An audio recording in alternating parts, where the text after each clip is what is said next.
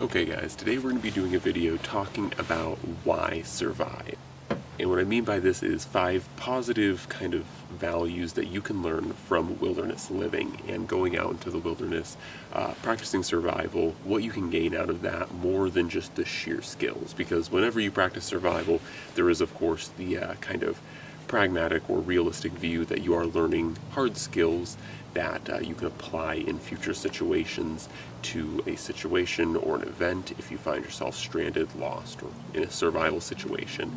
But more than that, I think that there's a different draw for practicing wilderness living. And so these are kind of 5 points that over the course of my time going out to the wilderness and practicing wilderness living, survival, things that I've picked up and things that I really enjoy about bushcrafting and survival. So let's jump into it.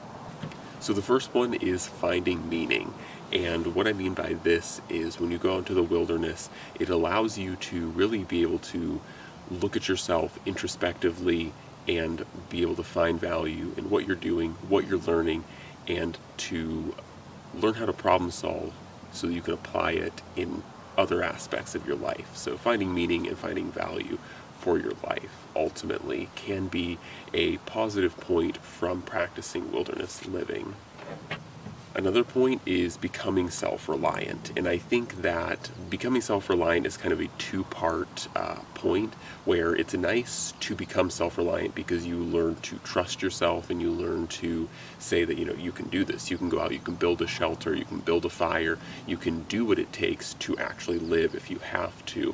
But the other part to self-reliance that I like is that when you go out into the wilderness, you have to be self-reliant, you have to survive off of your skills, but when you go back into the world, it kind of helps you get a better value of the systems and having people in your life and all these different things that make life a lot, I don't necessarily want to say easier, but kind of easier in a way, because you have all of these different systems. You don't have to fully rely on yourself, and you don't have to fight to survive every minute.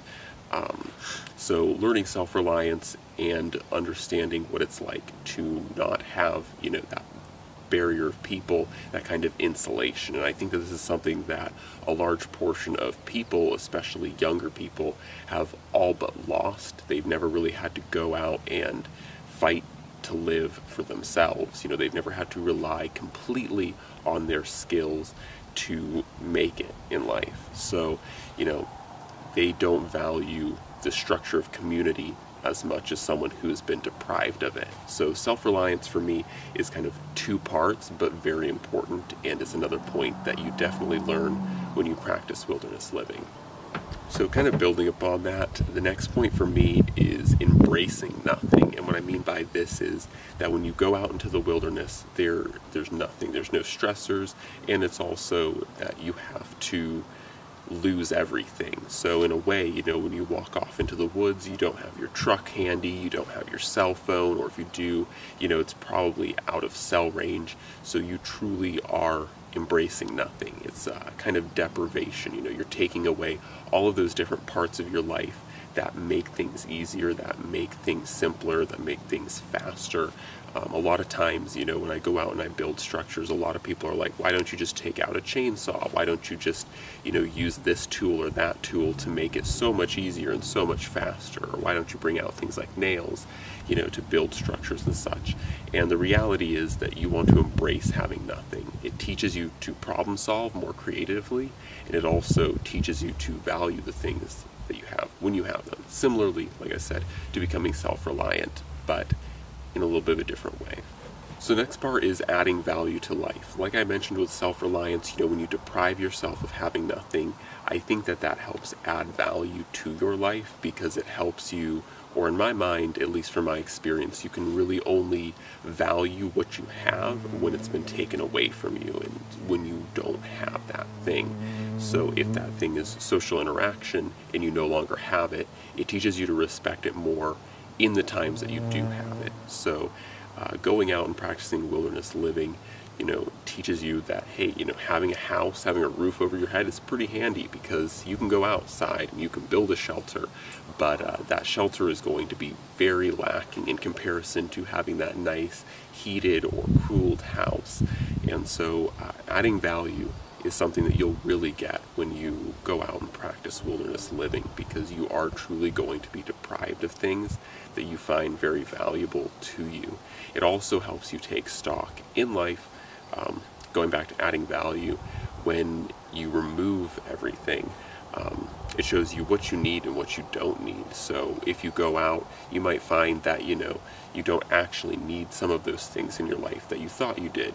Maybe social media isn't as important as you think it is because you go out into the wilderness for a week and you didn't post on, Instagram, or you didn't keep up with your Snapchat streaks, teaches you that maybe you don't need those things in your life. It helps you hone in on what your actual needs are for life and how to meet them. So it adds value for sure. So the last one that's pretty intrinsic when you go out into the wilderness is seeking solitude. Now, I don't think everyone that goes out to practice survival or wilderness living is necessarily seeking solitude, but a lot of people do end up finding it. And solitude is something that's very hard to replicate or replace, especially in the world, in the built-up infrastructure that we have. It's very hard, in day-to-day to actually seek solitude and to find solitude, but finding it and seeking it is really important, because like I mentioned earlier, when you're all alone, when you're by yourself, when you're truly in solitude, it helps you better reflect and be introspective on the different interactions you have throughout a day, throughout a week, throughout a month.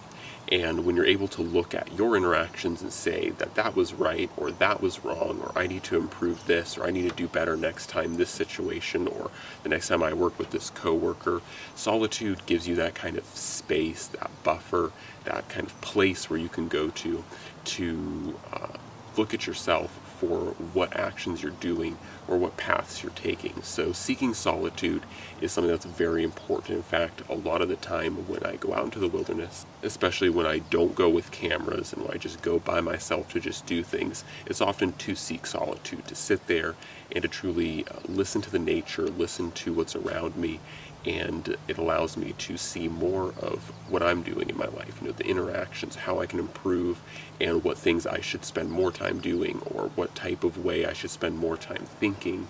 And yeah, it's kind of hard to exactly explain, but solitude is very important, and the wilderness is 100% solitude. So even if you just go out into the wilderness and practice wilderness living just for that reason alone, it's worth it. Okay guys, those are my top 5 positive points for practicing wilderness living beyond just survival. So hopefully you guys enjoyed this. As always, God bless, and I'm out.